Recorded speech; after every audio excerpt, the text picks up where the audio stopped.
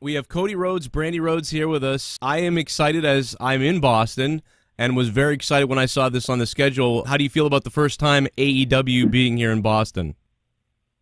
Well, I know that we're particularly excited because Boston's just it's a great city and a great country, and we've visited here with different companies, but also the added fact that it's sold out and it's such a kind of ravenous crowd, it's going to make for great TV. Yeah, no, absolutely. With the excitement around here, it hasn't been like this in a while. I haven't felt like this in a while. I'm 35 years old. I've been through a few different times in wrestling here, and the buzz in Boston and the buzz around here is probably similar to the buzz you're feeling everywhere. Right off the bat, I just want to ask a lot of questions that the fans are asking me to ask you, and I want to get right into what was your reaction hearing AEW chants on a different brand's pay-per-view the other night? I mean, when those come up, you know, I wasn't watching the pay-per-view, but when those come up, everyone, you know, your phone starts blowing up, and your social starts blowing up. Whenever the crowd chants something, you know, whether it's boring, whether it's the promotion, whether it's your name, it means they want to be rewarded with something. That's just kind of when you're in the ring, wrestling 101, and we know we want to reward them. So it was flattering. I wouldn't be one to gloat about it only because I know that one of the guys in that match got concussed, and this job ain't that easy. But nonetheless, whenever we hear those chants, it's more validation that what we're doing and what we've been saying about this market existing is real. But that also means there's a massive thirst for your product. I've had so many, you talk about social media, so many people in the California area are like, is AEW going to come to Sacramento now? And that's, are you looking into that now because of that situation? Well, we were looking into it already because we're just, you know, if you've seen the announcements, like we have Dallas tickets going on sale this Friday, we're moving our way across the country. That's how these trucks work. It's all right. You know, new to me, but from a production standpoint, we logistically do that, and so we can, you know, cost effectively come down the Eastern Seaboard, hit all these great places like Boston, and then work our way across literally I-40 and head into the West Coast, and then work our way up over there. So for sure, it was already on our radar. It's a great wrestling town. Right. How did I know you guys have answered a lot of questions about this, but how did Brandi get the idea? Was it just Brandi's idea of making the AEW sensory and for autistic fans? Where did that idea come from? The idea actually came from the organization that we partner with.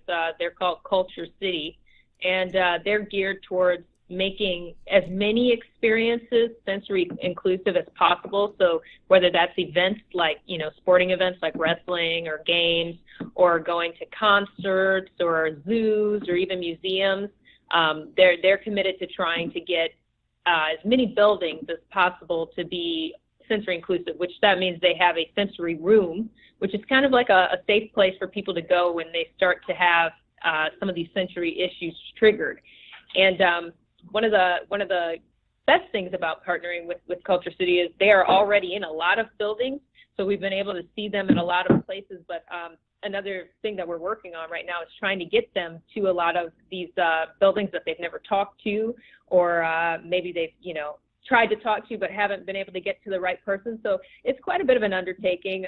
I'm actually one of the board members for Culture City now. From the work we've been doing together, it turned out to be a nice fit. So continuing my work with them, and we're just trying to get them to as many places as possible. Do you both feel that you're creating a little bit of a brand new audience here? Are you hearing that, you know, hey, I was never a wrestling fan, but now I'm liking what I'm seeing here. I finally am getting into it. Are you hearing that? One thing that's been a bit of a revelation with the data that we receive, we're flanking ourselves with really smart people who are able to kind of understand where these buys are coming from for pay-per-views all the way back to Double or Nothing, where the ratings come in for television.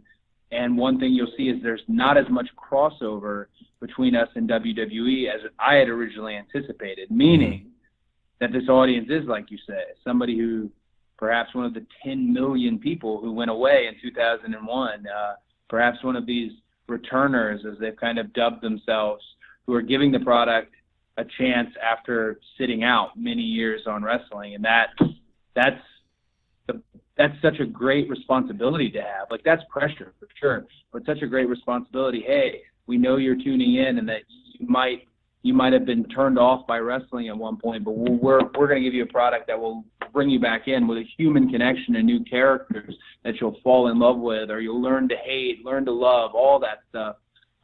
So I've been really surprised at the lack of crossover and the more just new fans appearing. Yeah. So I do see that, just like you said. This is, I have to ask this one because it just gets asked so much. Mid-card title, and what type of mid-card title?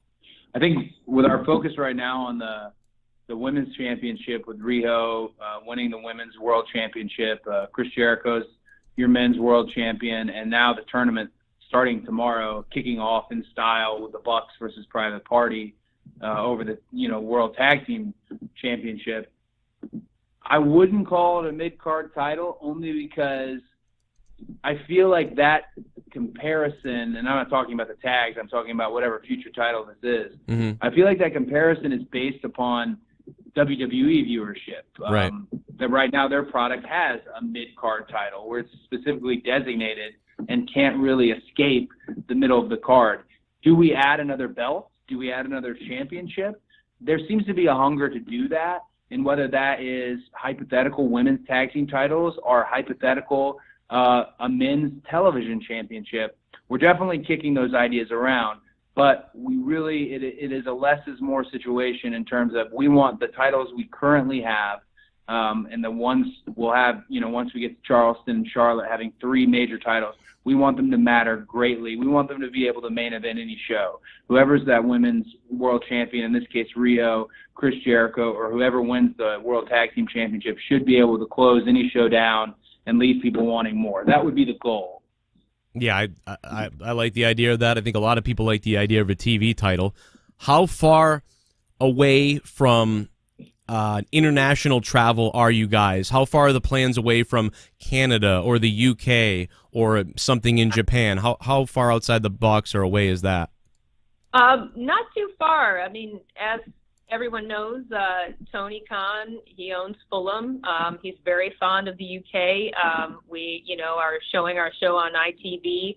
We have a nice reach with Fight TV for some of our other international partners, and now we have TSN in Canada. So it's really not too far off to be thinking about visiting these places. I would say we're looking to get there sooner than later, Mm-hmm. but definitely are on our plans, on calendar plans. I mean, I'd be as specific as to say 2020, we should definitely be hitting Toronto, and we should definitely be hitting the UK. There's no one in the group, the leadership of the company who's anti that. And then we've got Kenny Omega, who's from Winnipeg. That's a really unserviced market. I forget Chris is also from Winnipeg. So I think we'd love to get to the Peg. We'd love to be in Toronto, and obviously we've got a partnership with ITV and Fight in the UK. We want to make our presence known in the UK. Those fans are outstanding and unspoiled as far as wrestling fan goes. So I'd like to get out there sooner than later. We hear a lot from wrestling fans now that people are very interested in these statistics. I've always thought wrestling's good when you can kind of balance it in the middle. But I also like the idea of taking a deep dive into it. Wondering how deep you'll get into the statistics. Could there possibly be a page for statistics on the website where, this guy won by a DQ, this person's been counted out this many times? Sure. Will there be a mini show, or how deep will that go? For sure, stats and data are a big part of what we're about to do. It doesn't sound that sexy when I say that, we're going to have all this data and these stats, but I'll give you kind of more like a clear-cut example. We're hoping to have top 5s for the 3 divisions released weekly around the time perhaps we get to Full Gear. And those, the wins and losses mattering wasn't just a campaign promise. I've used the AP poll for college football as an example of, when you have a really strong win versus when you don't. and how that might affect your ranking. But the deeper dive, like you said, about analytics and a heat chart and a percentage of times a guy's lost to this maneuver or things of that nature, it's definitely something that Excalibur particularly and Tony Khan have been working on since day one. Oh. So it will start to come onto your screen very frequently as the match numbers go up. You know, as guys that get more than 5 matches under their belt, that data is going to translate on your screen. Just this week alone, to be even more specific, I've increased the size of the lower thirds that show everyone's records, just because it was something that fans had asked for on social media, and I agreed with it. So we've all, you know, Matt Jackson and myself, we went ahead and pulled the trigger on that. So you'll see that stuff as we go. It wasn't a campaign promise. One thing, though, that will really help is more matches. Right. Yeah, it's the very beginning here, so you need more data to compile that. Yeah. Just to get into this real quick, I got to mention I'm a gigantic Star Trek fan and a gigantic wrestling fan, and finding out that you guys are as well was pretty cool. How pumped are you for the Picard trailer?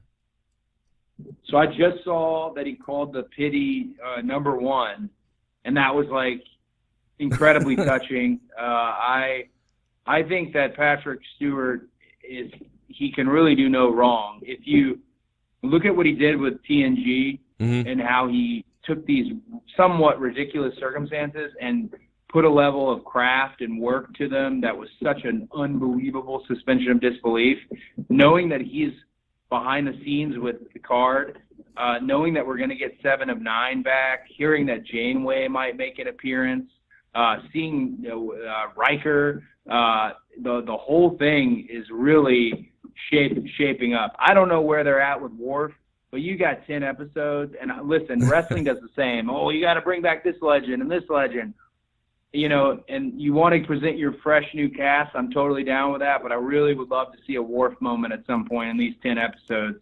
The CBS, it's been really impressive that that's how they've utilized All Access as a streaming platform, but I could go on and on about Picard and Discovery and Short Treks. They've really we're in a Star Trek utopia right now to have this many options. I feel it's reflective of wrestling because I'm a Star Trek fan and a wrestling fan, and a lot of the wrestling fans don't know what I'm talking about, but I'm like, you know, with the Comic Cons and the atmosphere and the shows, it's very similar. But yeah, awesome. It's a very similar fandom.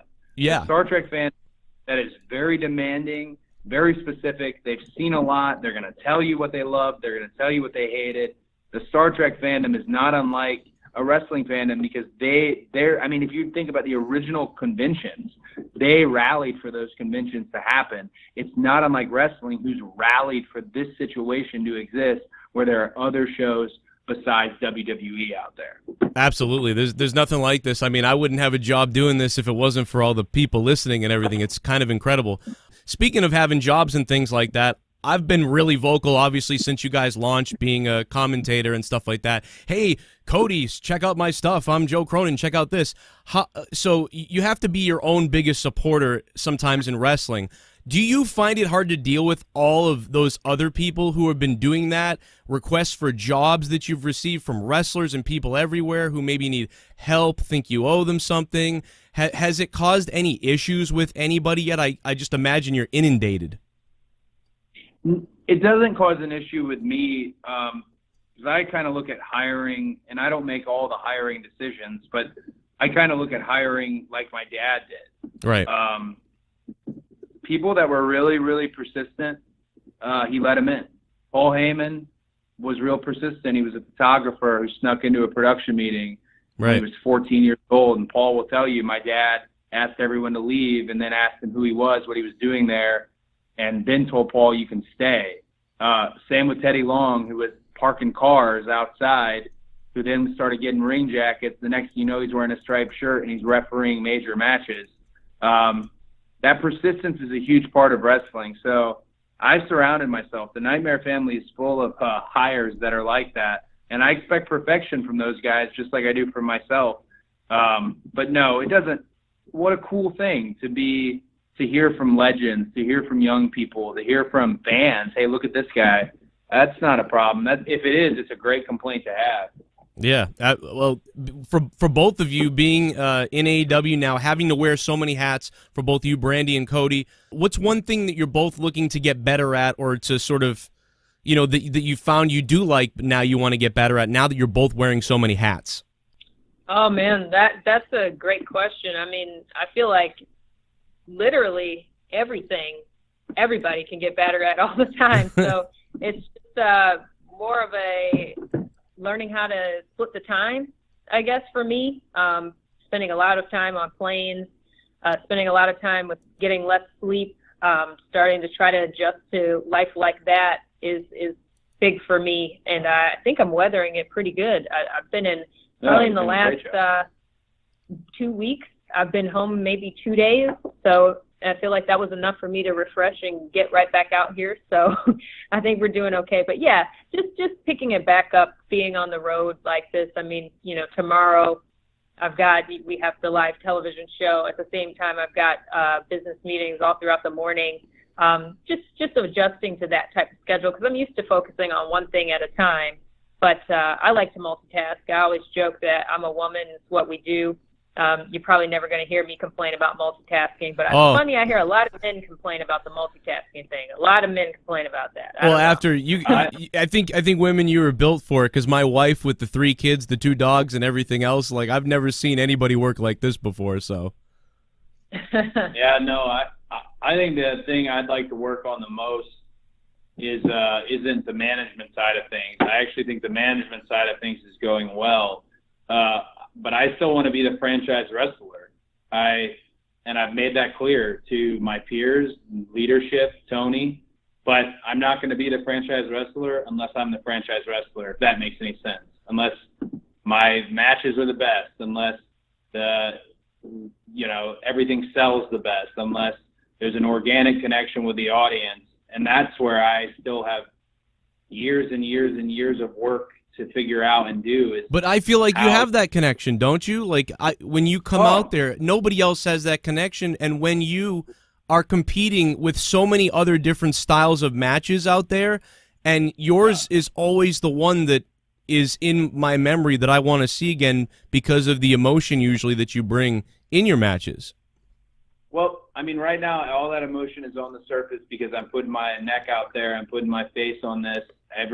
When you see me out there and it looks like I'm about to burst, it's because I'm putting everything I have into this. But all the same, I share a locker room with Kenny Omega. I share a locker room with Jon Moxley. Those guys are some of the best in the absolute world. And there's tons more. There's guys like Darby Allin creeping up. My good friend MJF creeping up. It's my job to make sure, as a wrestler, I do the work. It's not just a fake slogan.